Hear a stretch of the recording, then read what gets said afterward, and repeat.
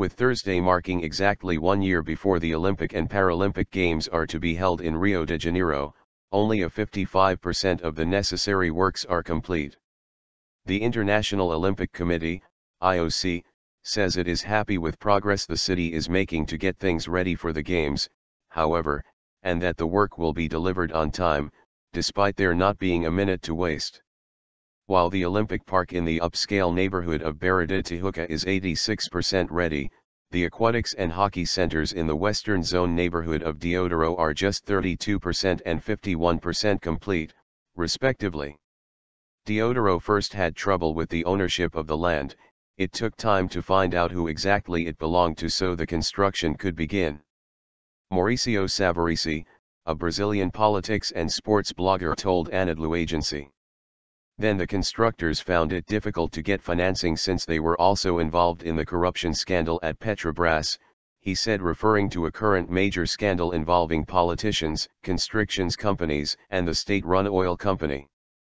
Most alarming, however, are the enormously polluted waters of Rio's Guanabara Bay where the sailing events will be held. The bay is the final destination for much of Rio's waste, including toilet water and sewage, the result of decades of poor urban planning and mass rural to urban migration. A recent investigation by the Associated Press found the swimming and boating venues not fit for competition due to high levels of bacteria in the water. Next August, nearly 11,000 athletes representing 205 Olympic committees will compete for medals in 42 sports. By comparison, Rio is far behind the pace of London, which hosts the 2012 Games. At the 1-year mark before those Olympics, London had completed 88% of works. Rio, however, is still ahead of the pace of Athens, whose Olympic Stadium was still being constructed 1 month before the 2004 Games began, Brazilian magazine Terra reported. Last year, Rio's preparations were singled out as the worst in 40 years by Olympic Vice President John Coates.